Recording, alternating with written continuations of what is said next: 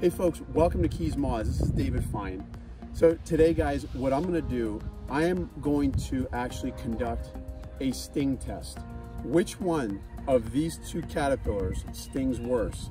I have an Io moth and I have a buck moth. Both have stinging spines, guys. So I don't know if you want to zoom in.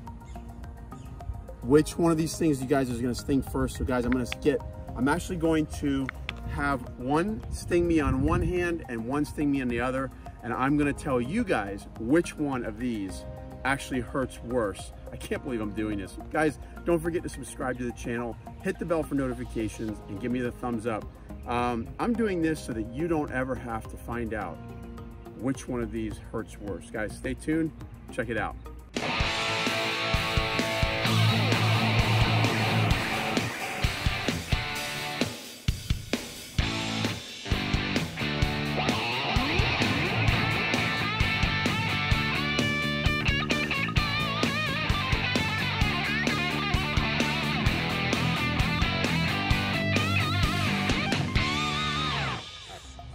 Okay guys, so I've got an Io moth, which I've been stung by many times, and I can tell you right now, it does not feel good. I've had very little experience with the buck moth, and so guys, I do know they sting. I think I've been brushed up on by some of the smaller caterpillars, but I've never actually been full-blown stung by a final instar caterpillar. Now, which one will sting worse? Which one will hurt worse? I have my guess, but I also know that I know the Io moth hurts, guys. I've been stung. It definitely hurts. It's got, the Io moth, guys, has is covered with green hypodermic needles on its back, and it's just covered with them. So guys, the Io moth, very common bug here down in Florida and probably throughout the rest of the United States. All year long, you can find this bug in Florida. I found this guy in my front yard on a bay tree. And they eat palms, they eat bays, they eat hibiscus, they eat all kinds of stuff. Literally, I think there's a couple hundred different plants that the Io moth has been recorded to eat. So they're everywhere, they're in your gardens. The buck moth, Hemiluca maya, is a little bit more rare and a little bit more elusive, and they only show up once a year, and they only eat oak. So they're a lot less likely that you're gonna run into one of these guys, a lot more likely you run into one of these. Now, the Io moth, all these little hypodermic needles on its back. Guys, let's see which one stings worse, shall we? So guys, literally what I'm gonna do is I'm going to touch my hand with the Io moth spine, his back, and then I'm gonna touch the other hand with the buck moth spine, and I'm gonna try and do it as close together as possible so that I can let you guys know what the pain is like and how long it lasts on each hand. So, Sophie, which one do you think I should do first?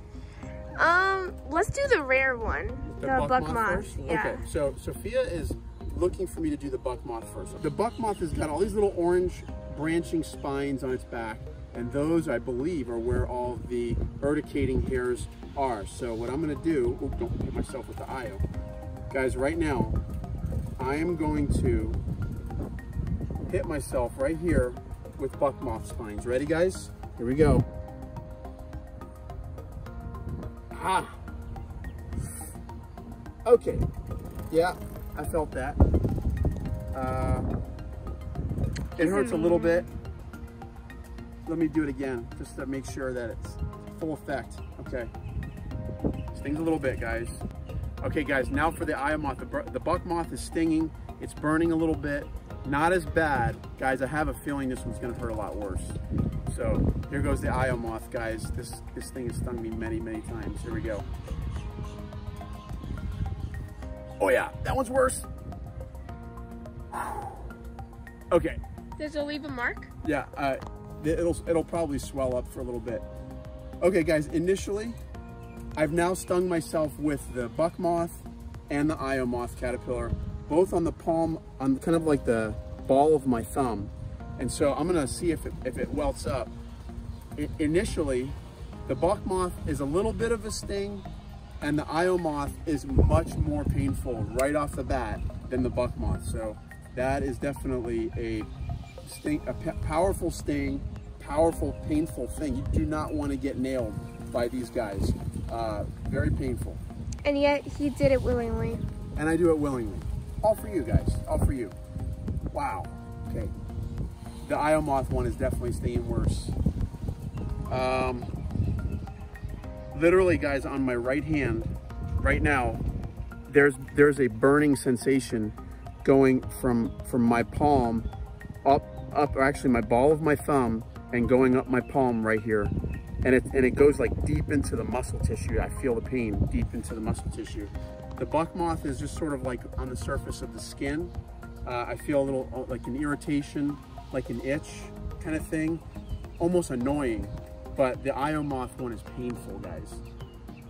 So what I'm gonna do is I'm gonna wait a full minute, and in this minute's time, I'm gonna look to see if either of these have any further effects.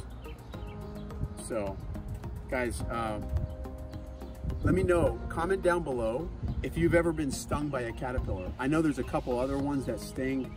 We have even the zebra longwing caterpillars and the Gulf fritillaries. They have urticating hairs, but they're more itchy more than stinging. But there's a few of them, like a pus moth. You do not want to get nailed by a pus moth caterpillar. It's a big brown or gray fuzzy thing. It almost kind of looks like a cute little teddy bear or something like that when you first see it. But you do not want to get stung by one of those. And then there's the saddleback. Big time no-no. Don't get stung by one of those. And, oh, this guy's crawling. Don't sting me again. Once is enough, Mr. Io Moth. Yeah, so guys, don't want to get stung by those.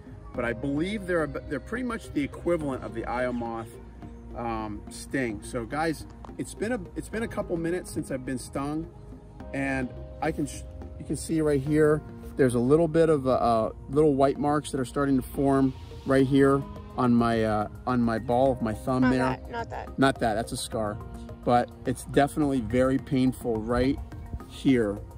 I can feel the pain right there, and it goes all the way down into my thumb, and that's definitely, don't want that. And the other thing about this guy, the Io Moth, well, actually both of them hang out. They're both gregarious, guys. They both feed in clusters, and so if you get stung by one, the chances are you're gonna get stung by many. But I'm gonna go put ice on my thumb now, guys. I hope you enjoyed it. Hopefully you didn't enjoy me getting stung by caterpillars. I sure did. My daughter did. Well, thanks a lot for that. But hopefully you learned something. Hopefully there's something that has been at least interesting or educational. Guys, don't hesitate to share this video with your friends. Subscribe down below, hit the bell for notifications, and give me a thumbs up if you like the video. Super important. Also, I got a website. It's www.keysmoths.com. keysmoths.com. On that website, we've got all 600 moths of the Florida Keys that we've found, documented there and photographed for you, plus 100 butterfly species of the Florida Keys. So almost 700 species of Lepidoptera, all there for you with all the life cycle stuff. If I have caterpillar, oh, this guy's trying to crawl on me again. No thanks. All with life cycle stuff there for you. And guys, oh, you want to crawl on me? Okay. He wants to crawl on me. You didn't hurt that bad, so I'll let you crawl on me. This is my buck moth, guys. Isn't he cute? Guys, hope you liked the video. Give me a thumbs up if you like this video. Until next time, watch out for stinging caterpillars and enjoy South Florida. Take care.